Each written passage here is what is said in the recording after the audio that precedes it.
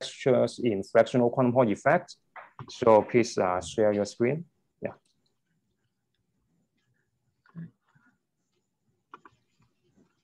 Can you see the share screen? Yes. Thank you. Thank you for the introduction. Firstly, I want to thank our collaborators, including my advisor, Professor Aaron Pinzuk in Columbia, and also Ursula and Lingjie, who are our former group members. Ursula is now in Germany and Lingjie now in China, and our sample providers from Pfeiffer's group and Manfred's group. So today I would like to tell about our recent work on the domain textures in fractional quantum Hall effect. And I want to emphasize here that this is a study probing into the bulk phases using optical measurements.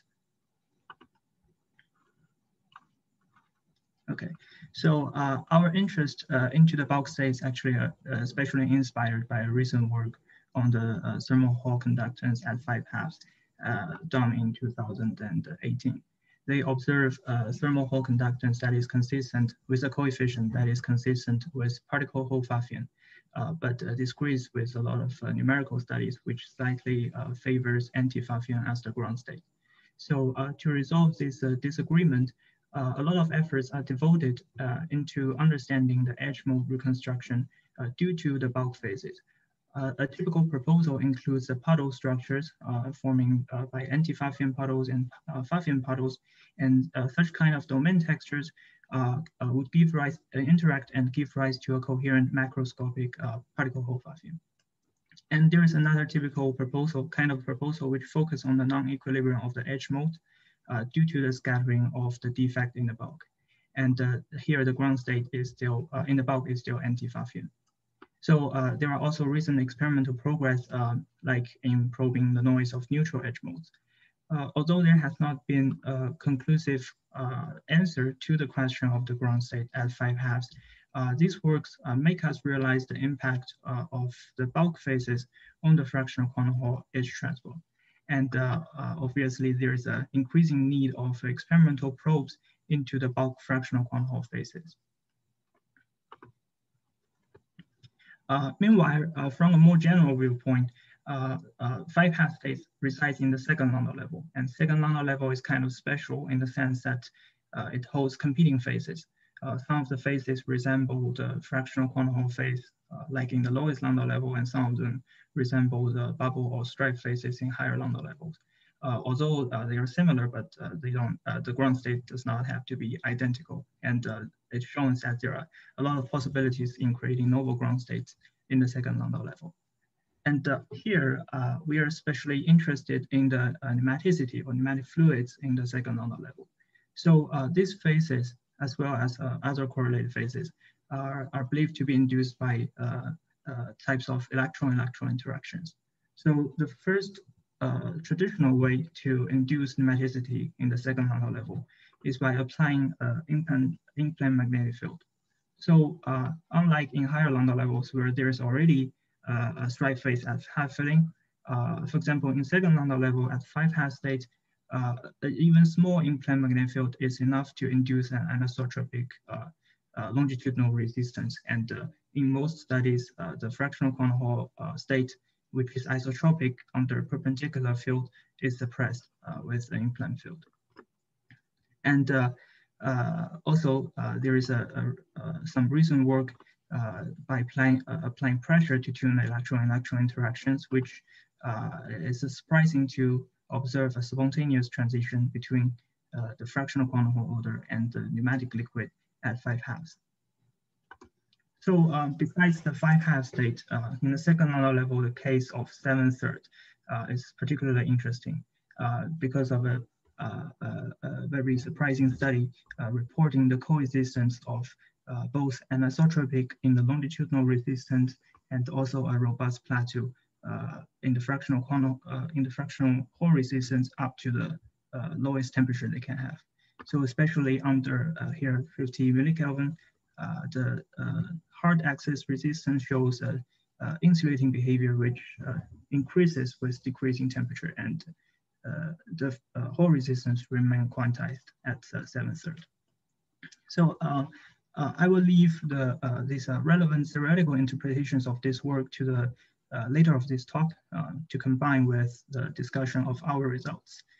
Here, I will just simply note that in the second Landau level, when the nematics interplay with fractional quantum order, there could exist some quantum phase transitions which have delicate domain textures formed as some magic numbers of filling factors, like in 7/3. And our goal in our today's talk is to study the equilibrium of these phases. So 7/3 especially is an important case where we have interplay between topological orders and symmetry breaking phases. So for the completeness, I here note that such interplay could also appear in other systems, but they have a more complicated band structure. And for this reason, the gallium arsenide quantum wells studied in this case is still the most ideal platform to study the elementary phases due to strong correlations of electrons in the 2D systems. In today's talk, I will discuss the doubly resonant inelastic light scattering, which we call drills here, of nematic plasmons in the second Landau level when a small implant magnetic field is applied. And I will show you that such drills method help resolve the nematic domain textures of different sizes and links to the Fermi level at 7/3. And finally, I will also touch other filling factors and discuss how this drills method benefits the exploration of the ground state at 5/2. So first, our sample is a gallium arsenide quantum well. We have silicon doping on both sides, and the sample is placed into cryostat with a base temperature below 50 millikelvin. So the sample is slightly tilted when placed into the cryostat, so the magnet will induce an implant magnetic field in the sample. And also we apply a backscattered geometry in the light scattering. So there will also be a transfer wave vector into the sample during the scattering. So the transfer wave vector K here is provided by the difference between incoming photon wave vector and outgoing photon wave vector during this backscattering geometry. And the original technique we usually consider is called resonant inelastic light scattering, which is RILS. In this light scattering process, we have 3 virtual transitions. In this diagram, in the first step, incoming photon will promote an electron from the valence band to the state in the conduction band, here we note as state M. And in the second step, the electron-electron interactions in the liquid will bring a transition from this M state to the N state, and with the creation of collective excitation of the fluid. And in the third step, the electron will recombine with the hole and emit a photon. So the energy of the collective excitation created, omega, can be obtained from the difference between the incoming and outgoing photon energies. So using this technique, we previously identified and discovered a series of new plasmons in the second Landau level. They appear in an unexpected energy range in around 1 milli-electron volt. So below it, it's usual intra-Landau level excitations, and above it is inter-Landau level excitations. And this appearance of the new collective excitations in this energy range indicates that we need to consider some new degrees of freedom that is responsible for such excitation. And one important observation is that by the observation of spin waves, we find the spin wave indicates by the red arrows here, deviates or redshifts from the Zeeman energy in a lot of filling factors, which indicates a breakdown of the rotational symmetry in the system. And furthermore, the analysis shows that the plasmon energy has a square root dependence with the particle density in the second Landau level, which is electron density in the lower half and the hole density in the upper half. So this square root dependence is a character of the plasmon in 2-dimensional systems. And also we know that the transferred wave vector here has a scattering wavelength on the order of 1 micron, and that is much larger than the magnetic length, and also than the typical period of the nematic fluids in the second order level. So we are in the long range limit. We are in the long wavelength limit. And this enables us to define a wave vector and apply the dispersion of plasmons to describe the collective excitations we observe. So also considering the broken rotational symmetry, we identify these plasmons as originating from the nematic liquids in the second order level. And in the dispersion, we basically make use of the dispersion for 2D plasmons in uniform electron gas, but there is a difference scaling from the original dispersion described by the parameter psi, which marks the energy difference between nematic phases and the uniform two-dimensional electron gas.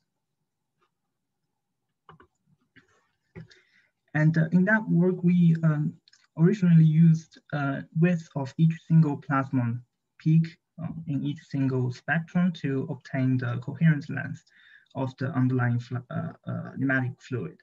But for here, for the case of 7/3, we now find that besides these main peaks showing in this P color plot, the bright area, there is also a weak broadband underlying these main peaks, which are encircled by these white dashed lines.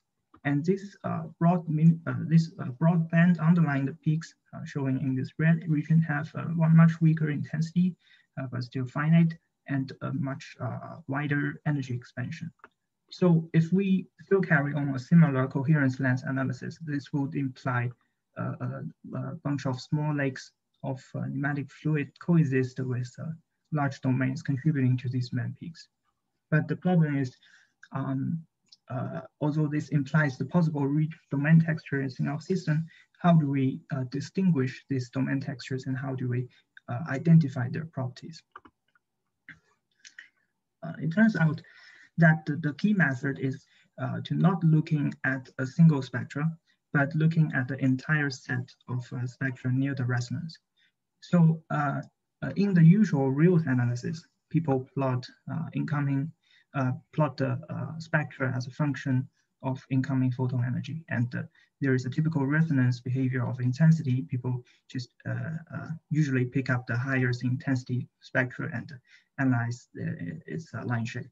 But here we find, besides this resonance of intensity, there is also a slight shift in the energy as a function of incoming photon energy. The origin of this energy shift is actually evident if we check the plasmon spectra in the absolute energy scale and compare it with the photoluminescence spectra. So this shift is actually related to a confinement of plasmon energy with a state in the optical that is corresponding to the a state in the optical emission doublet we call L. And I will discuss the properties here of this L later. So this kind of confinement of the plasmon energy related to this shift in the scattering energy variables indicates that we have an additional outgoing resonance in addition to the usual considered incoming resonance in the reals analysis. And we are really having to consider the doubly resonant inelastic scattering we call drills in our case for the excitation of plasmons. So to analyze these drills quantitatively, we use a third order perturbation theory and express the intensity as first the square of optical matrix element and also a delta function representing the wave vector conservation. But in reality, due to finite domain size d, there will be a breakdown of wave vector conservation. And as a result, we no longer have a delta function, but we can express such breakdown of wave vector conservation in a Lorentzian. And the width of this Lorentzian will be linked to the uncertainty due to this spatial confinement of finite domain size. And with the plasmon dispersion relationship we already found, we can convert this Lorentzian into the final expression as a function of energy to compare directly with our spectrum in measurements. and the width here, capital gamma, will be linked directly to the domain size. So our purpose is to find this gamma by applying this model in the analysis. And in a drills process, we have to identify which energy level the photons are resonating with. Those energy levels are identified from the optical transitions showing in the photoluminescence and also resonant rayleigh scattering. So here we have three main features.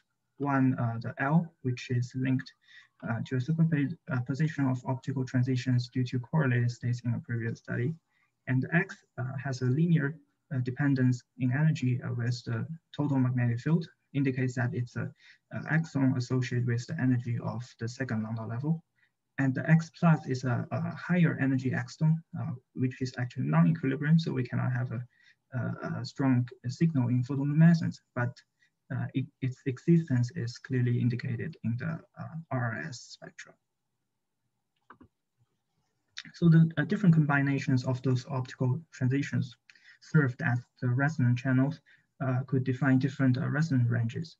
And we observed the plasmons, in our case, in two different resonant ranges. Here in the first case, the low outgoing resonance, the scattering happened between the X axon and the L axon. So what happens is that incoming photon will promote the electron and form an electron hole pair, forming an X axon, and there will be a scattering to the state in L, and there will be a recombination. In the second step, there will be a creation of the plasma, nematic plasma in our case. And in the second resonant range, we call high outgoing resonance, the scattering happened between X plus and X, which is between two excitonic transitions. So now with this basic introduction to the drills, we are ready to look into the domain textures at 7/3. So in LOR, here is our spectra generated by the model. There is a very nice fit with the spectra, and gives psi value 0.12 and the gamma value that shows an estimation of typical domain sizes of 5 microns. And it indicates that we are probing high quality, large nematic domains in LOR.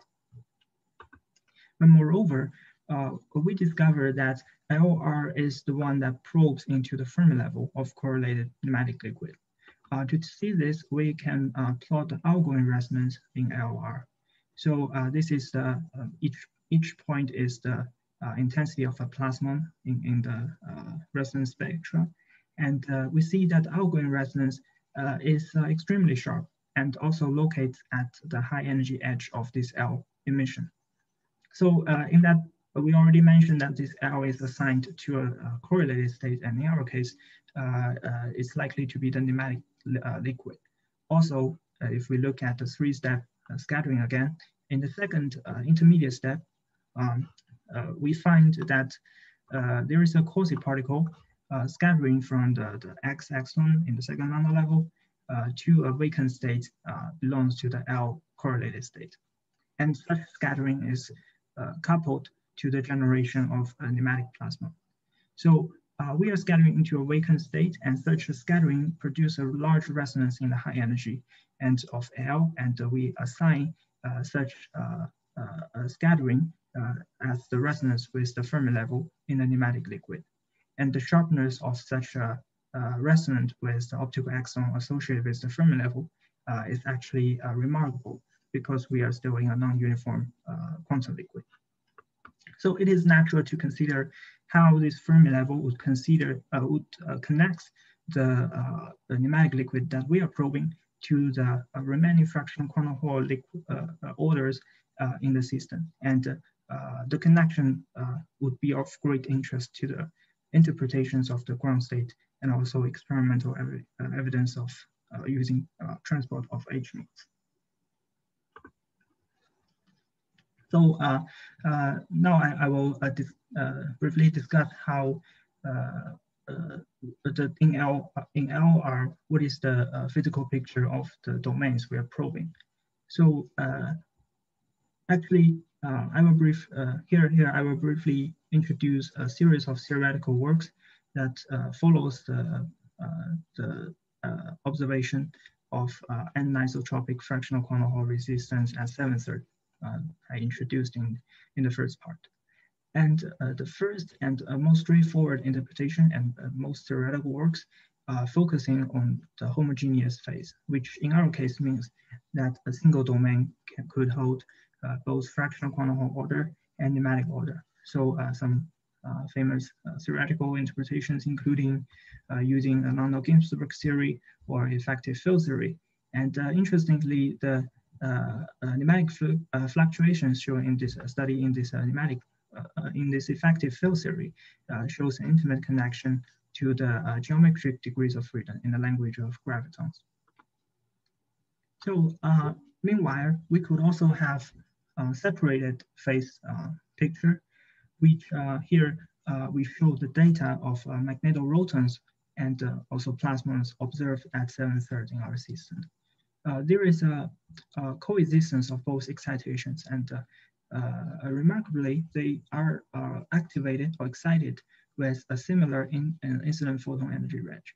So this shows that we have both fractional quantum Hall order and nematic order in the system. However, it remains unclear whether these two excitations are from the same domain or just from different separate domains. And actually, in the theoretical interpretations I talked about in the last slide, people would expect that a GMP mode or a gap excitation, neutral gap excitation, to collapse across the phase transition to the nematic fractional quantum Hall phase. So whether we have a softening of such magnetorotons in the experiments, and whether we approximate to a quantum critical point during the phase transition needs further study. And actually, the energy of this magnetoroton assay is smaller than 0.1 millielectron volt. It's much reduced compared to the rotons in the lower Landau level. And whether that suggests something unusual is certainly worthwhile to study further in the future. And in a separate phase picture, here there's an interesting study on the quantized Hall insulators. And they consider the fractional quantum Hall puddles immersed in an insulating background.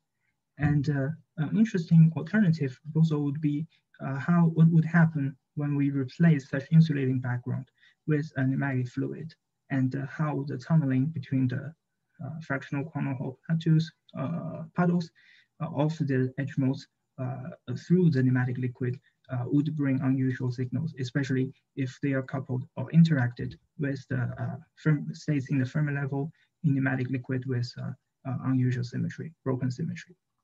So it's also such phase competition might also resemble the case at 5/2. Now we slightly turn away from the LOR case and applying the drills to another reference range we call HOR. We find that there are some deviations in the data with the model, and it will give us only a lower bound of gamma, and which corresponds to upper bound of domain sizes, 2.2 microns. Actually, this is kind of expected, because when we have small domain sizes, the confinement due to this domain size is comparable to our transverse scattering wavelength, which is on the order of 1 micron. So the mode activated here, the plasma mode in each spectral, can no longer be described by a single wave vector, and since the wave vector conservation is already broken. And also, the assumption that we have a Lorentzian distribution of the broken wave vector of plasma mode may be no longer applicable. And in this case, we have intriguing small domain textures, which is kind of common in the phase transition, especially when we have a non-uniform liquid. So why are the LOR and HOR domain sizes detected so different? We can use the previous knowledge we gained from the LOR to expand it. In LOR, we are scattering from an exon to a sharp optical exon near the Fermi edge of nematic liquid. And as a result, it is sensitive to the correlated nematic states that's interacting with the fractional quantum Hall phase.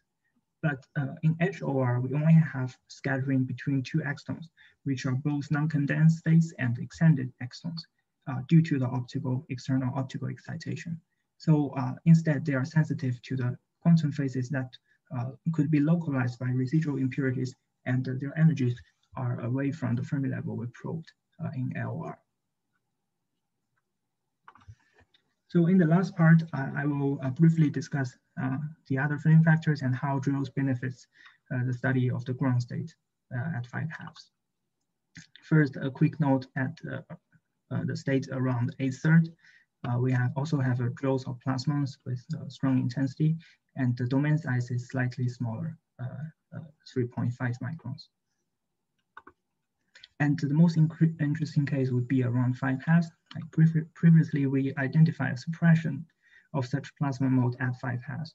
And now in a new DRILLS picture, we can see that the single spectra of such plasmon overlaps largely with the entire L emission. And at 5/2, because we have only weak plasmon, we cannot really make a very conclusive statement there. But away from 5/2, this broad resonance with the entire outgoing channel L indicates that we are having a striking different situation compared to the 7/3, when we have a sharp outgoing resonance with the high energy end of L. And whether this indicates the possible reconstruction of the Fermi surface in this complicated ground state structure around 5/2, it would be a very meaningful topic to study into. So up to now, we are mostly discussing the nematic fluids and interacting with fractional quantum Hall order. So if we want to probe into the fractional quantum Hall domain textures directly, we could make use of the magnetorotons observed before. For example, a single spectra of magnetoroton will show a series of energy features, where the lowest one is identified as the roton minimum. The interpretations of higher energy features actually has some uncertainty, and they could be assigned to either long wavelength excitations or short wavelength excitations. If we can resolve their difference and which parts of the dispersion they belong to of each of these features, then the domain size, the scale of the domain size of fractional quantum Hall liquids would be resolved. And here I would also like to mention two recent proposals in applying this RILS method to explore the ground state at 5/2. Especially they propose we use circular polarized RILS to identify the properties of magnetorotons or gravitons in the 5/2 state. And especially when we further consider doubly resonant RILS drills, we can view and consider those properties of excitations in the picture with the coupling to the resonant channels of different natures. And this would bring might bring some new interpretations on, for example, the dispersion of these collective excitations. So I will here actually a quick review of previous intra and inter-lambda levels excitations already show that the features of DRILLS is happening everywhere. It's really a universal phenomenon that is underestimated in previous studies. And due to this DRILLS method, we can detect, thanks to this DRILLS method, we can detect certain phases by probing their characteristic doubly resonant collective modes. Especially we could resolve energy dispersions that is linked to that DRILLS method. We can study the evolution of domain textures when the nematic orders is interplaying with fractional orders and tuned by external nodes. Also, due to with theoretical, the help of theoretical works, we could resolve the ground state revealed by these collective modes.